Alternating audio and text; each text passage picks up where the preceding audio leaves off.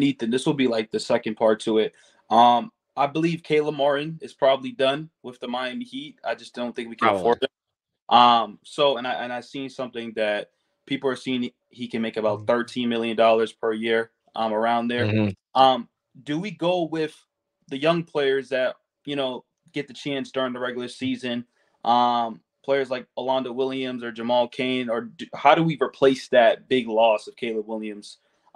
Is it the draft? Is it a low tier free agent pickup? Like, which direction do you think the Heat would kind of go with that? Because losing Caleb is obviously going to be huge.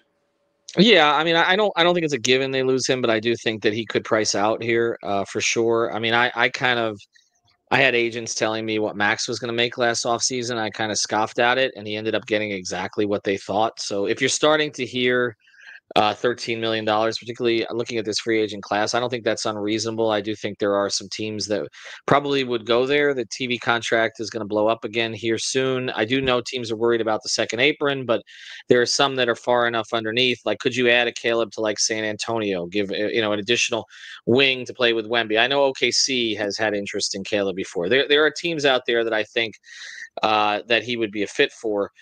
I know he wants to return, but I don't think he wants to return bad enough to just opt into the contract. So I feel like he's going to opt out. But honestly, I don't really know that you have to go search for a replacement. I mean, someone might come in a trade, but first thing, you're going to give Jaquez more minutes next year. Josh Richardson has a player option, so he's probably coming back. So you're adding Josh back to the mix. So that's another wing, and he started to get more comfortable as the season went on before he got hurt. And I think they'll bring DeLon Wright back.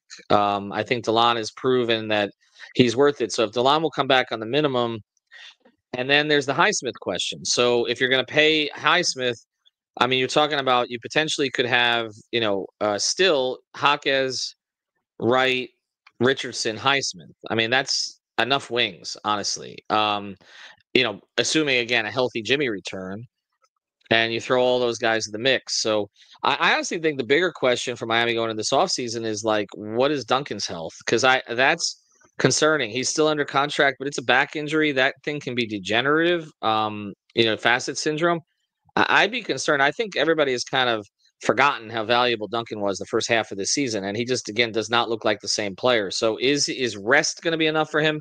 If not, they got to find a shooter. I wouldn't worry about replacing Kale. As much as I like Kale, I'm literally eating a Caleb Martin pizza from Mr. O1 right now. I don't know if you guys have tried it. It's good actually. If you like honey on your pizza, and like it's a little spicy too. But I think that they have a plan to replace Caleb if he asks for too much.